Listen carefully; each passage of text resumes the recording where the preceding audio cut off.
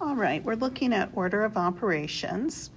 And up here we have our visual here showing us what the order of operations is. And so we call it PEMDAS, which means we're starting with parentheses, then going to exponents, then working from left to right through multiplication or division, and then working left to right through addition or subtraction. So our first problem here, we have 36 minus 2 squared divided by 11 minus 7. So the first thing I notice is there are parentheses.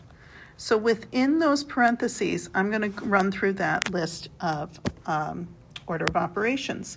So the first thing I need to look for is, do I have exponents? And I do. Here's an exponent right here.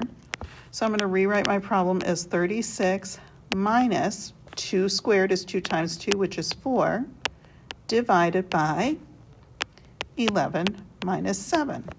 So now we've taken care of the exponents. Now remember, we are still within the parentheses. So in my parentheses, I don't see any multiplication or division, but I do see addition and subtraction. So 36 minus 4 leaves me with 32, divided by 11 minus 7, which leaves me with 4. So now I've run through my order of operations once. I would do it again, although I see I only have one operation left, which is multiplication or division. Working from left to right, 32 divided by 4 is 8. So let's take a look at our next problem.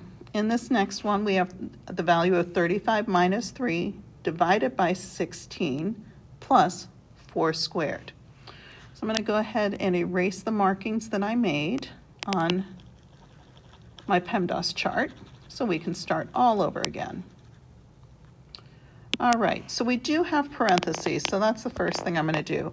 And I'm going to clear these parentheses by doing 35 minus 3, which gives me 32.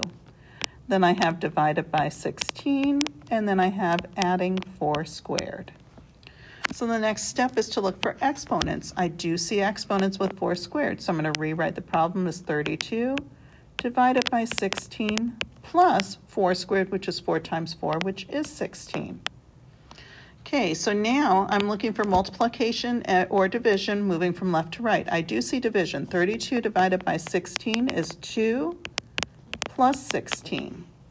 And then addition or subtraction moving from left to right. 2 plus 16 is 18.